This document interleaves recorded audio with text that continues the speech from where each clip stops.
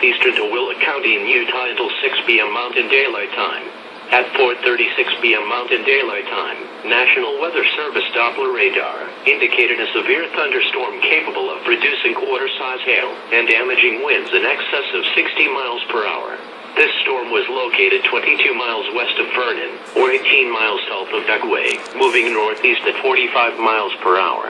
Locations in the warning include Vernon, Faust, and Drush Valley. Severe thunderstorms produce damaging winds in excess of 60 miles per hour and slash or large hail at least 1 inch in diameter.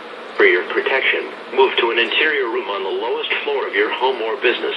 A severe thunderstorm watch remains in effect until 11 p.m. Mountain Daylight Time Friday evening for central Utah and southwest Wyoming. Repeating, a severe thunderstorm warning has been issued until 6 p.m. Mountain Daylight Time for the following county: to Willow County, Utah.